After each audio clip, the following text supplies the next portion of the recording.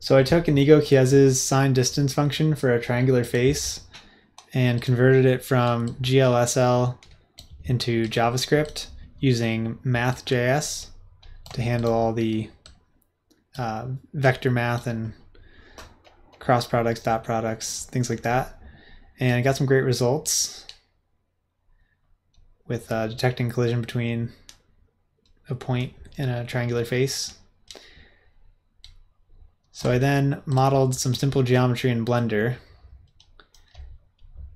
and then exported it as an OBJ file.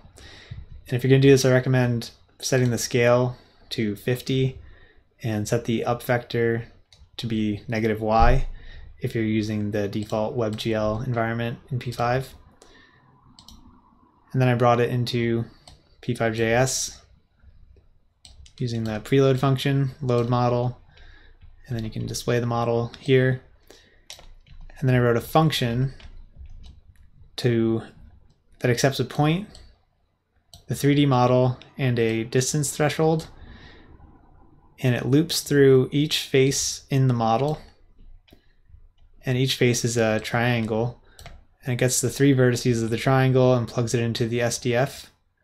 And if the distance output by the SDF is less than the specified threshold, then this colliding will be true. And then after it loops through all the faces, it returns that colliding variable.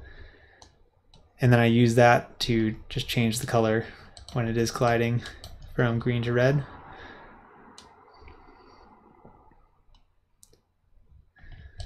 And some